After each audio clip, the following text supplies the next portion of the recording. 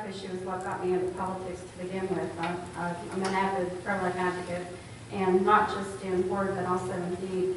I voted for the bill that you just discussed, and I also signed a letter that would override the governor's veto.